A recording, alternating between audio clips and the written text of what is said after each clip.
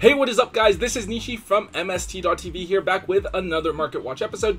Today we're going over a few different cards that have started to pop up within the format.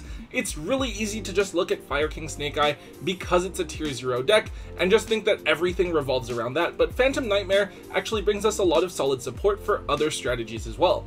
And of course, with that we do see different cards being brought out, either because they're being used to help those strategies out, or because they enable those strategies to fight better against what is looking like a tier 0 deck this format.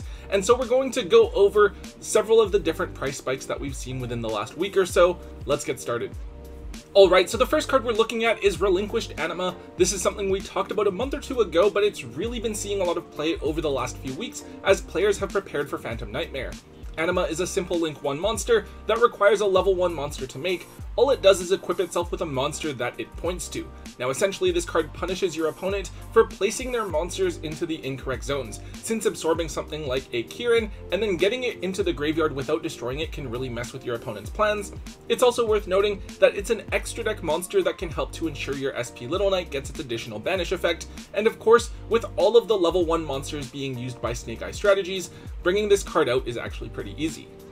The card has two different printings. It was originally an Ultra, but then it came out as a secret rare reprint in Brothers of Legend. After that, the card was sitting at around $2 to $3 for quite a while.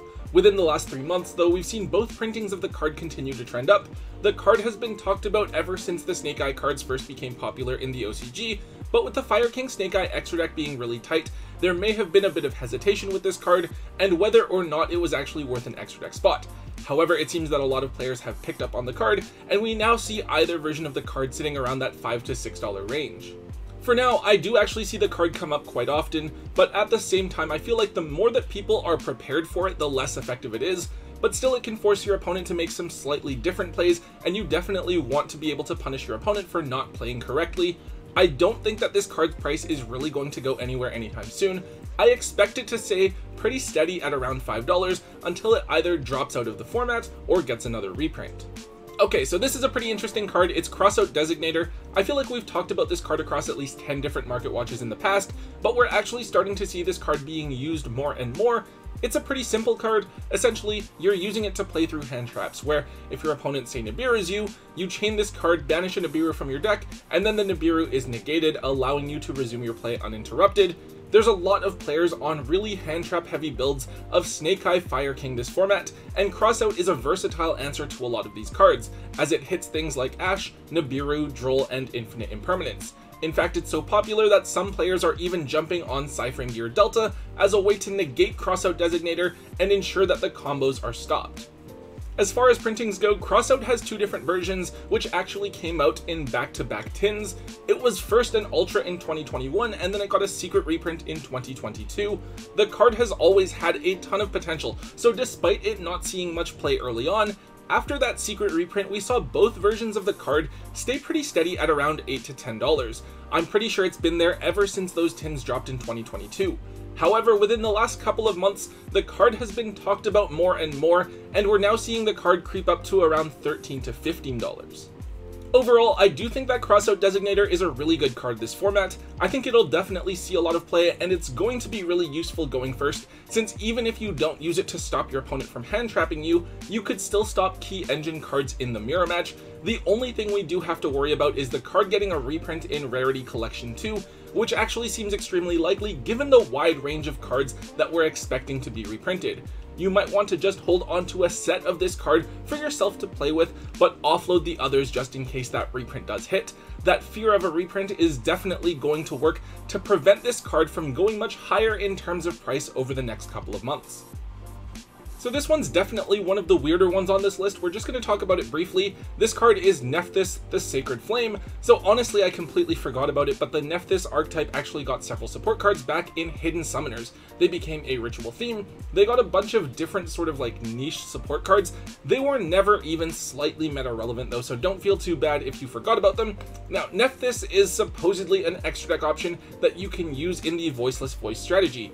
It's a Link 3 that requires 2 or more monsters to make, where at least one is a ritual monster, but it gains effects depending on how many ritual monsters you use to link summon it, and the effects do stack. So if you use 1, it can't be destroyed by battle, 2, it can't be destroyed by card effects, and it goes up to 3,600 attack points, and 3, it can't be targeted and goes up to 4,800. So this card does have the potential to become like this giant towers-esque monster, which I guess is cool to have available as an option for a strategy that doesn't really go into its extra deck. This card has never been meta relevant before, but because it's so under the radar and was a secret rare from a side set without a reprint, we were seeing it sit at around $2.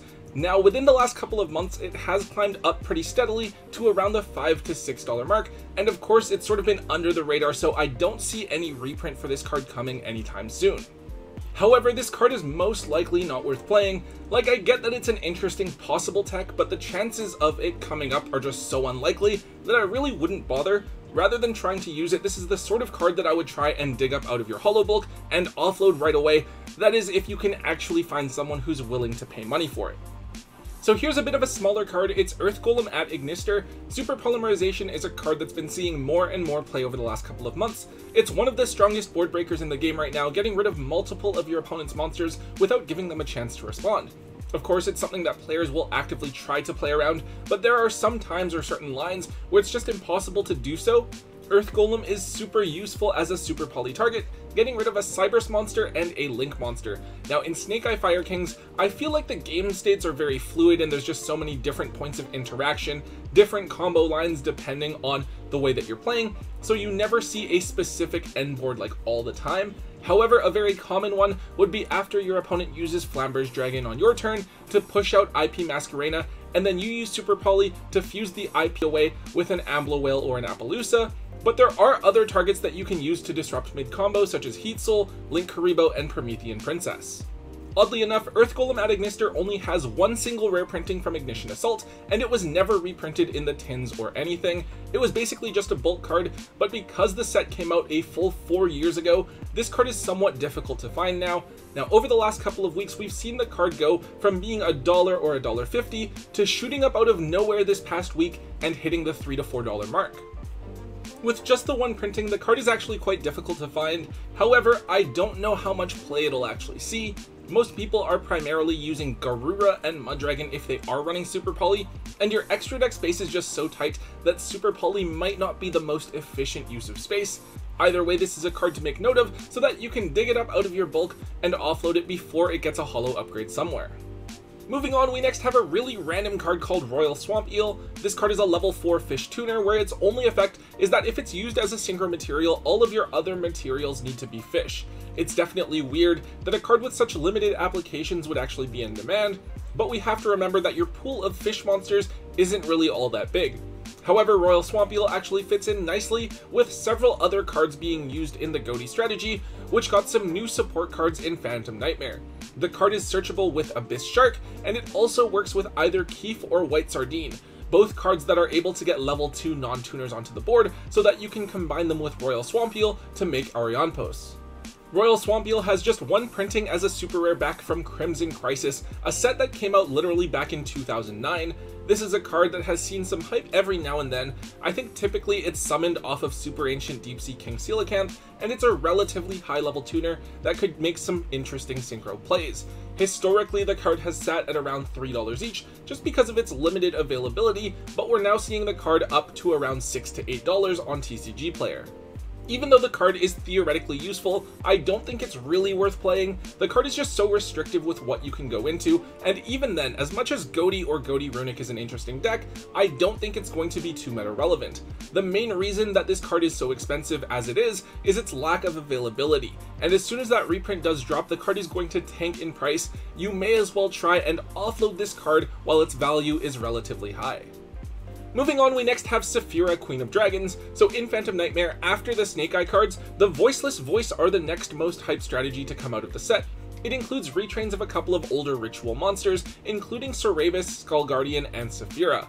The deck does run the old Saravis, but recently we've actually seen Saphira start to get a bit of attention in the deck as a one-of. This card is kind of underwhelming since it doesn't really do anything on the board during your turn. It's just during the end phase that you have the option to rip a card from your opponent's hand instead.